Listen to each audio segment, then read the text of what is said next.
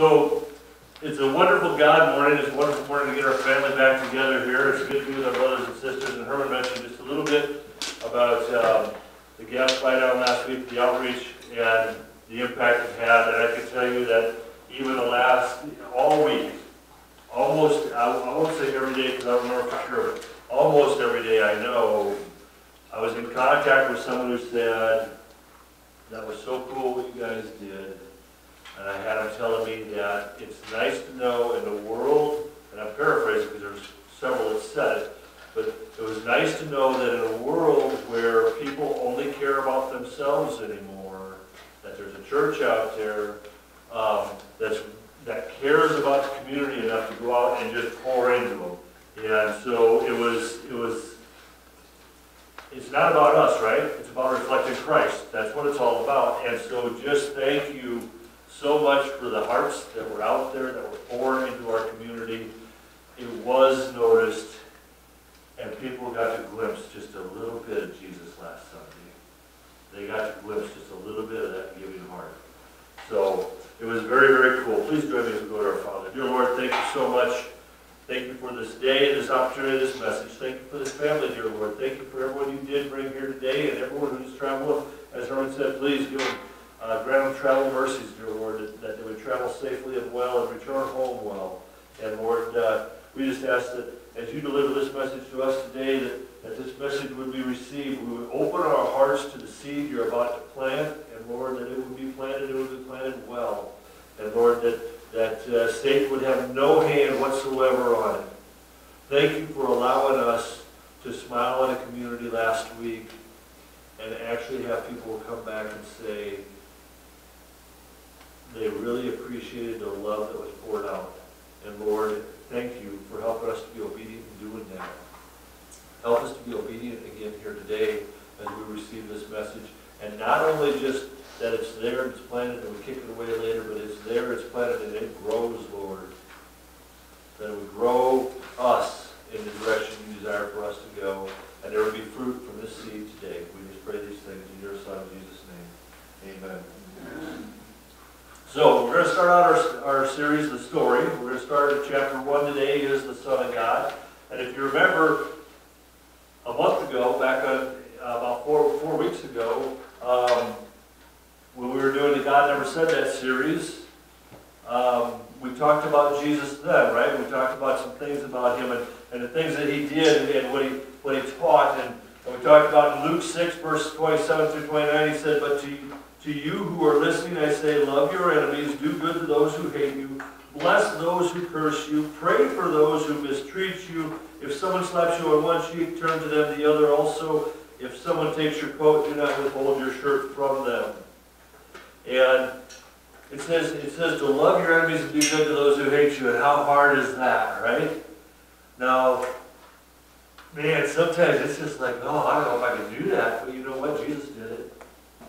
He loved the Romans who hung him on the cross.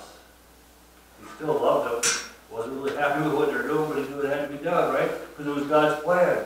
It was his will. And God tells us to love our enemies. Jesus tells us to love our enemies. We got to figure a way to love our enemies, right? So it says, bless those who curse you and mistreat you. Again, a little challenging there, right? If someone slaps one cheek, turn to them the other cheek. Now this is where some people get this misnomer that Jesus was just this calm little dude. He just didn't do it. He said, meek and mild.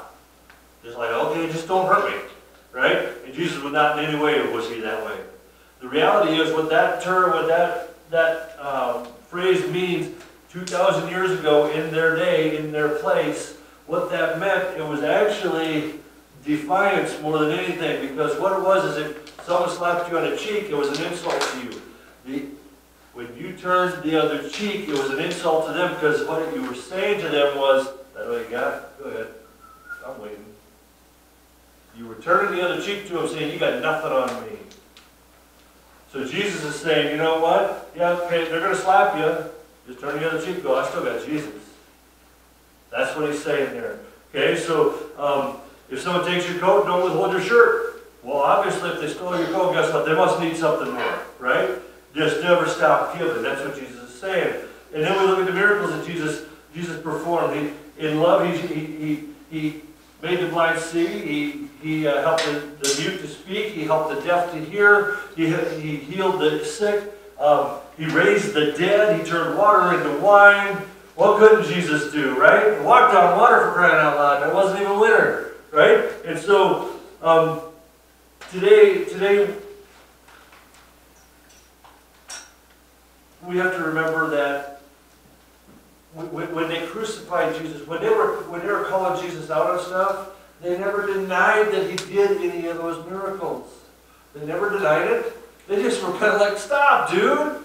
You're taking my people from my synagogue. And that's what it was more about. They wanted him to knock it off because they didn't want him to be a detractor from what the Jews were doing in the day. And he was taking people from them. Right? And so it wasn't a matter of that he didn't do the miracle. It was a matter that man, you're getting people's attention. And I think we just need to keep on getting people's attention, don't we? Jesus did. He wasn't afraid to get people's attention. He did it all the time. And in the end of our conversation, in the end of Jesus' life, what happened? The greatest miracle of all, right? Went to the cross and was resurrected and redeemed us of our sins and our weaknesses and our flaws. Right? Anyone could die. It was nothing for him to die. If he had just died and nothing else beyond that, he never arose again. It would not have been miraculous. Because what? That's a 100% mortality rate. Right? We're all dying. That's the way it's going. But he rose again and redeemed us of our flaws. And in the end, when we wrapped up that message the other week, we determined that Jesus is either a liar, a lunatic, or his Lord, right? We determined that, right? We knew he was one of the three. Had to be one of the three. Liar, lunatic, or Lord. And we agreed unanimously, I believe, I hope, unanimously, it's easy for you to say, that he was Lord, right? He's our Lord. He's our Lord and our Savior, our Redeemer. And so, who else? Today we're going to break apart Jesus a little bit more. Who else is Jesus, right? And we could probably rattle off, it wouldn't take nothing for us to probably rattle off 10, 12, 15 names for Jesus, right? Different terms for Jesus. In fact, why don't you just do that? Who is Jesus to you right now? Just put it out there. Say it out loud. Savior. Strength. Teacher. Absolutely. And so many more things, right? Redeemer, right? The Son of God, that one. But here's another one. Here's another one we're going to talk about today. We're going to talk about Jesus is the narrow gate. And Jesus tells us he's the narrow gate. In Matthew 7, verse 13 and 14, he says, enter through the narrow gate. This is Jesus talking to the red letters I love. Enter through the narrow gate, for wide is the gate and broad is the road that leads to destruction. And many enter through it. But small is the gate and narrow the road that leads to life, and only a few find it. He is the gate. He's the narrow gate. He's not the wide gate. And when you have these people that, I won't even name names, you just know who they are, or I've named them before. When they're out there saying there's many ways to heaven, there's many ways to God, there's many ways to be saved. Right there it is. Just take them to Matthew 7. But Jesus said there's one way. He says he's the narrow gate, and through him we're to go, right? And we're going to look some more down the line here. In John 10, verse 9 says, I am the gate. Whoever enters through me will be saved. We need to enter through Jesus. We come to the Lord, come to God through Jesus, our Lord and Savior, right? There was a marathon out in California a few years back. 128 participants in this marathon. And as they went, they're running along their path. There's a bunch of them took off down this road. They started heading down this road, and one guy goes, no, the signs are up here. And the one guy's trying to get him, he's like, no, come this way, this way. This path is the path we're supposed to be taking. And 123 of them laughed at him and went this way, and only 4 others followed him. So there was 5 that went the full route of the marathon. The others all took the shortcut. They took the way that everyone else was going. That's where everyone else is going. Why would I go with one lunatic over here instead of following the crowd? And so they all went. Now here's what happens. See, they went through the road that was wide. They went through the wide gate instead of the narrow gate. And you know what happened? They were all disqualified. They could not run for the prize. 5 people finished the marathon, not 128. Don't matter how many crossed the finish line. And we are all coming before the foot of the throne. And guess what? Those that go with the 5 are going to be the ones who finish the race and win the crown. It will not be the way of the world. It will not be the 123. So we have to remember that. The things in our life, we're doing it because, well, everyone else is doing it. Well, it's okay. Why not? This is what the most people are doing. It must be the right thing. No, it's not. And especially if most people are doing it, guess what? It's probably the wrong thing. Especially when it comes to our Lord. Because he tells us few will come through the narrow gate. There's a story about Billy Graham back in the early days of his crusade ministry. He was in one of the towns, right? I mean, he went through so many cities and towns and stuff. And so he's in one particular town, and he comes out of the hotel. He had a letter he was going to mail, and he comes out of the hotel, and he sees this young man standing there, this kid, you know, and he says, "Hey, son," he says, "how do I get to the post office? I need to mail this letter." And so the young man is very, very kind, just gives him the directions, tells him this is how you get there, or whatever. And when he was done, Billy Graham turns to him, and he says, "Come to the Coliseum tonight, and I'll tell you how to get to heaven." And the boy's response was, "Mister, you don't even know how to get to the post office." Right? How many times have we so lost that we don't know how to get to the post office? Post office is okay. But how about the foot of the throne? How about the gates of heaven? How many times have we not? There's a lot of people out there who aren't going to heaven. There's a lot of people out there who foolishly tell themselves they are. Because they showed up at church on Sunday morning. But they did not go through the narrow gate. They continued to go the way of the world. And Jesus says, "Come through the gate." Now there's a lot of people out there, those who don't know how to get to heaven, those who didn't come and hear Billy Graham at the Coliseum, right? Those who have not heard Jesus' word. There's a lot of reasons for that. Some of it's ignorance. And I don't mean ignorance like they're dumb. I mean ignorance like they just don't know. They just don't, maybe no one told them. Maybe they didn't understand when they were told.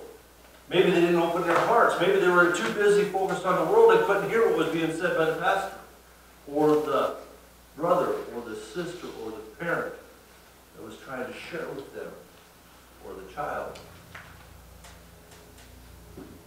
The reality is we have to go through the narrow gate, and I'm spending everything I've got trying to help people to understand that. We must go through the narrow gate. We need to lead them to Jesus. We don't need to lead them to the ways of the world. We don't need to tell them, "Oh, there's so many ways to get to heaven," because there's not so many ways to get to heaven. There's one way to get to heaven. His name is Jesus Christ. Right. It is the only way. And when we allow them to continue to believe that, no, it doesn't matter, you can go all these different, whatever, just be a nice person, you'll go to heaven. When we allow them to believe that lie, we'll say, "Well, we'll go ahead and see you in hell. Because it's okay, you can go there. Because I'm going to go through the gate, but I'm not going to tell you about it." But if we're going through the gate and we're not willing to tell anyone else about it, are we really following one? Are we truly reflecting Jesus Christ? Are we truly going through the gate? Or we stand at the gate and wave at everyone and go, no, that's okay, go ahead, you're fine. And we're just standing there and we're not actually stepping through. John 14, verse 6 says, Jesus answered, "I am the way and the truth and the life. No one comes to the Father except through me." There's another one you might want to share with the folks when they try telling you there's so many ways to get to heaven. There's certain people out there who are doing this on television who are literally leading millions and millions of people away from Jesus Christ. I'm not going to answer for that. They're going to answer for that. And if you tell people that if there's a million ways or many ways to get to heaven, guess what? You're going to answer for that. Okay? But what's he say? Jesus is the way. Not a way, but the way. Jesus is the way to heaven. The way. We don't want to take a way.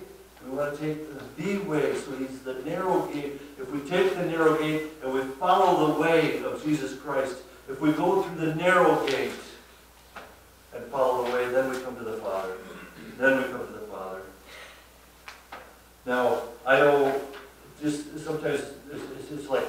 so easy to go there, but I like going this way. Here's the thing, AC/DC had a song back in the day. They had a song back in the day, it kind of just describes this, and they were trying to lead the world the direction they wanted to go, right? There's a highway to, and I remember the kids were in here, so we're going to say the other place. I already used the other word once already, I don't know what that messed up again, but the song, there's a highway to, you know what? It's more than a highway, folks. It's like a 10-lane freeway. It's wide open, and there's millions and millions of people going down it. And they're all racing to the finish line that they think is going to be one thing that it's not. And it's not my place to judge them. It is my place to talk to them. It's my place to put the truth out there. And if I were to not let you know there's only one way, if I were to lie to you and tell you just follow AC/DC's advice, I would be sending you to that place. I would be leading you to that place. And it would be on my shoulders. I won't allow that. I'm going to answer for that one day. Did I tell them the gate, the one way, the narrow gate, the one way, or did I tell them, take the freeway, it's okay, we'll have fun, it'll be a good party. And that's what we have, right? So why do people not take the narrow gate? Because it's a good party, right? Or maybe we just have that terminal illness called the procrastinates. And there's a lot of procrastinates out there. See, the procrastinates, that's when we say, I know I should give up cheating on my wife, but I can do that tomorrow because I want to have me one more good night. I know I should give up the booze, alcohol, whatever, but I'm going to do that tomorrow because, well, it's just another day. It's okay. I can do that tomorrow. I know, and you fill in the blank, but I can do that tomorrow. But here's the thing. We're not promised tomorrow. We don't know that we have tomorrow. We don't know that I can even finish this message and all of us still be here. We don't know that. We're not promised that. We're not promised that. We're told not to bank on that. So when we have that terminal illness of the procrastinates, and we say, I'll straighten my, I know he's telling me to change things, but I'll do it tomorrow. Right now I'm on the freeway and I'm enjoying, I got the wind blowing through my hair, I'm having a good time. The problem is not when you get terminal cancer. At least that one, you got a chance, you get diagnosed with terminal cancer, and then what happens? You're like, oh, well, okay, well, I need to get my life in order. And it's a little shocker, right? So you kind of go, oh, and you straighten your life. There's so many people who have given their life to the Lord after they've been diagnosed with a terminal illness. There's so many people in prison that have given their life to the Lord after they got the death penalty and when they got close to that day. Here's the problem. Far too often there's a car crash instead, and you're killed instantly.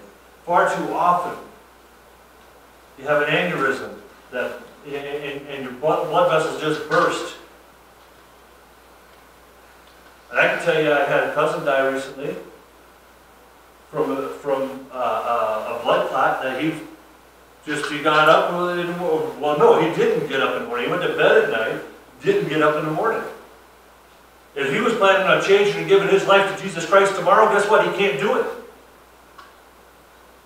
He can't do it.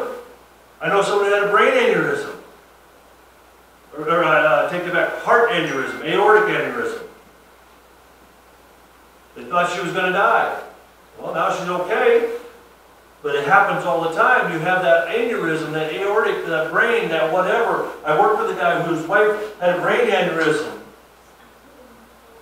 She died. They're at their son's baseball game. She had a brain aneurysm. She ended up in a coma in the hospital with no brain activity. Kind of hard to give your life to the Lord if you got no brain activity. And she died. Folks, we don't know. The car crash, you don't have a chance to give your life to the Lord tomorrow. You got to do it today. That's what He called us to do. He calls us to change today, to follow Him today. He doesn't say, hey, you know what, just hang out on the freeway, partying on down, do a little bonfire, Just live it up, love it up, follow AC/DC's advice, and tomorrow come on over here. Tomorrow come use the narrow gate. He doesn't say that, does he?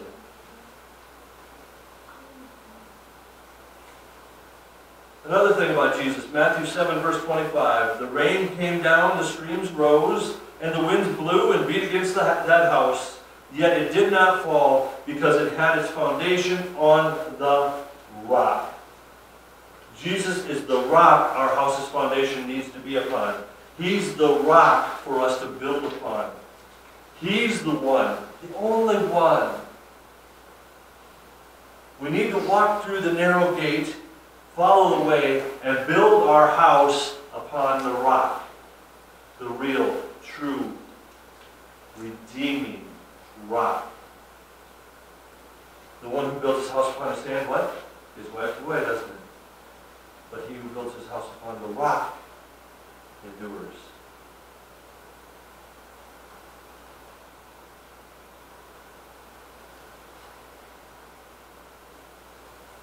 If you find yourself, if you refuse to go through the narrow gate right today, if you refuse to follow the way, if you refuse to build upon the rock, all those cool things you think you're doing, all those cool things that you're going to do tomorrow are for naught if you don't get to tomorrow.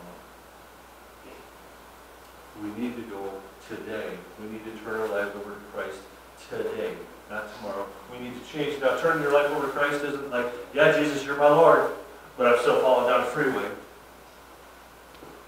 When we give our life to Christ, we will go through the narrow gate and we will do what Christ did. We will reflect Jesus Christ. Are you going to be perfect in it the first time through? No. You're going to fall down and Jesus is going to go, come on, man. Get back up. Hey, girl, it's okay. I'll help you. That's what I'm here for. That's what I'm here for, right? So, maybe it's a matter of the path is just difficult to see. Maybe people just, they got, whether it's the blinders, maybe they got glaucoma, something, I don't know, and they just can't see very well. So we're going to look at what our scripture tells us about that, but I got a quick little joke for you first. How do we know that the guys were the ones who brewed coffee in the biblical days, in the days of Christ? How do we know that? Hebrews. Our Bible tells us Hebrews, right? So we're going to go to Hebrews and we're going to learn a little bit today. It's a bad dad joke, but you know what? You're going to tell it. You're going to share it. It's going to happen, so it's okay. And I happen to know the one who gave the answer already has said it before to other people. So Hebrews 12, verse 2. Fixing our eyes on Jesus, the pioneer and perfecter of faith, for the joy set before him, he endured the cross, scorning its shame, and sat down at the right hand of the throne of God. Who did they say Jesus is? They said Jesus is the pioneer and perfecter of faith. He's the pioneer and perfecter of faith. He's the pioneer and perfecter of our faith, if we're a Christian. And so, what's that mean? What's a pioneer? What's a perfecter? I went to Merriam-Webster and looked it up. Okay, so I want to make sure I give you some decent definitions. Okay. So pioneer, to open or prepare for others to follow also. To originate or take part in the development of. I think Jesus was pretty good about opening up the way for us, wasn't he? He was really good about opening the way. He laid it out for us. There's a path for us to follow. The only path for us to follow. So he pioneered pretty good for us. To originate or take part in the development of, I think that he might be able to stake some claim to that. He might have developed this whole Christianity thing, right? He might have had a hand in that. Perfecter, how about that one? Well, Merriam-Webster says now they had like 22 different definitions of perfect or perfect. They didn't have perfecter, but perfecter is someone who is perfect or who perfects other things, right? And so, according to Merriam-Webster, perfect is being entirely without fault or defect, like a flawless perfect diamond, satisfying all requirements, or being accurate, to bring to final form, to make perfect, to improve, to refine. I think that when it says without flaw or defect, would that be like the perfect lamb? The perfect sacrifice? When it says to bring to final form, does that mean like we'll be, if we go through the narrow gate, we follow the way, if we build our house on the rock, when we come before the throne, will we not be in our perfect final form if we followed and reflected Jesus Christ all our life?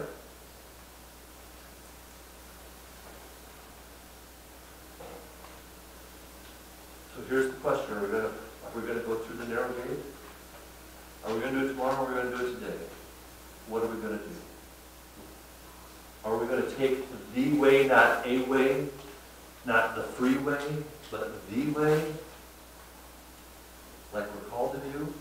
Are we going to build our house upon the rock, or are we going to keep ourselves a whole bunch of little idols? See, the thing is, like, if you take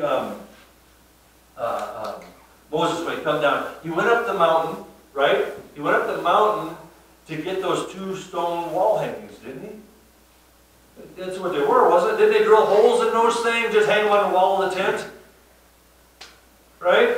And because he was taking too long, then the people down below had kept all their gold that they brought with them, and they made the golden calf, right? You know that hollow, worthless golden calf that they made? Don't we do the same thing? Don't we make idols for ourselves? Don't we go, oh, that's great, oh, I love that scripture. Oh, that's a good one too. Oh, I love the statue, Jesus. Do we remember to bring our kids to Christ? When we have that cross, is this just a reminder? Is it just a decoration? Or does it mean something to us? If you have the picture of the Lord's or the Last Supper in your house, is it because, well, it just looks cool? I like this rendition of it. Or is it because you understand the meaning behind it and you live it out? See, here's the thing. If we don't go through the narrow gate, if we don't follow the way, if we don't build our house upon the rock, we're going to sink in the sand. We will not be going where we think we're going because we claim to be a Christian. If we're not reflecting Jesus Christ, if we're not letting Him be the pioneer of our life, and if we're not letting Him be our perfecter, and yes, we must let Him, because we could choose to deny Him, obviously. If we choose to go down the freeway instead of being perfected through the way, we're not going to end up where we claim to end up. And where so many churches lie to their congregations and tell them, hey, no, you're going to go to heaven. It's okay. There's so many ways. You're a good person. That's all it takes. We can do nice things. Doesn't matter what kind of party life you live. Doesn't matter where you actually have your idols at. If all these are is decorations, they're no more powerful than that golden calf. So I'm just asking here, are you going to go through the gate? Matthew 16, verse 15 through 17 says, but Jesus is talking, he said, but what about you, he asked. Who do you say I am? And you might remember these verses from a couple weeks back. See, he was talking to Simon Peter, and the people had been saying that he was another prophet. He was another whatever. He's just another man. And so Jesus said, what about you, he asked. Who do you say I am? Simon Peter answered, you are the Messiah, the Son of the living God. And Jesus replied, blessed are you, Simon, son of Jonah, for this was not revealed to you by flesh and blood, but by my Father in heaven. See, the thing is that Simon Peter, so many of them, all these disciples that came to Jesus, followed him for a little bit, and then turned away and went back to the freeway. There were so many that they just kept, everyone in the day, I use that as a broad stroke, everyone in the day was saying, he's another prophet. He might be John the Baptist reincarnated. He might be, and which I find really weird when they say that, because John the Baptist baptized Jesus, so how could he be John the Baptist reincarnated? Come on, let's think. But here's the thing, right? It wasn't because of what he saw. It wasn't the flesh and blood. It wasn't why he knew who Jesus was. He knew who Jesus was, and Jesus says it because by my Father in heaven, that's how he knew. By his faith, by his trust and faith in God, by his trust and faith in Jesus Christ as his Lord and Redeemer. By his trust in Jesus Christ as being the narrow gate, as being the way, as being the rock for him to build upon. That is why God revealed through his faith who Jesus Christ was in a world that said, it don't matter, there's a bunch of ways to go. Let's just burn some stuff up on the table. It's okay, you can say you're sorry by burning stuff. And Jesus said, no, I am the way. We have a choice to make. We have to choose what we want to do. We can go out and love on our community for a day and call it good. Or we can go out and love on our community every day and say, I can't do enough. When God puts people around you, we can reflect Jesus Christ to them. Or we can say, no, it's okay, you're a good person. Which in essence is saying, see ya, oh no, it's okay. Yeah, go ahead. Be one of the 123. Don't worry about being one of the 5. Or we can reflect Christ and say, no, you need to be one of the 5. We need to be one of the 5. Do you have the faith? Do you truly have the faith that God will reveal Jesus Christ to you in ways that he's never revealed him to you before? Do you have that faith? Do you grow in Jesus Christ daily, or at very least near daily, in your understanding of who he is? So many people will say, no, Pastor, I don't have 10 minutes. I know you say 10 minutes in the Word each day. You say 10 minutes of study. You don't want me just to speed read. But I just don't have 10 minutes. Hey, you want to go to the game tonight? We got some stuff. I don't have 10 minutes, but hey, we're going to do a fire pit tonight. You want to come on? I don't have 10 minutes, but there's a booming party going on tonight. Who's our idol? Which way are we going? What's important to us? Where we spend our time will tell us what's important. I don't have 10 minutes. You don't? What if Jesus said, I don't have 10 minutes. Please join me as we go to our God. Dear Lord, thank you. Thank you so much for this message. Thank you for what you do with this message, dear Lord. All I was is just a mouthpiece for it, Lord. It was your message, and Lord, let it be your message. Help it to be your message. Lord, help us to understand there's only one way to the foot of your throne and to your heaven. We all get to come to the foot of the throne. Father, help us to be the 5, not the 123. Father, help us to follow the way.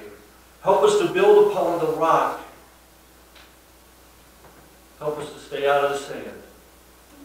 Father, help this seed to grow. Help lives be changed today, not tomorrow. We don't know about tomorrow. We don't even know about the end of this day. Father, help us to change. Help us to devote ourselves to you. Help us to reflect your Son always.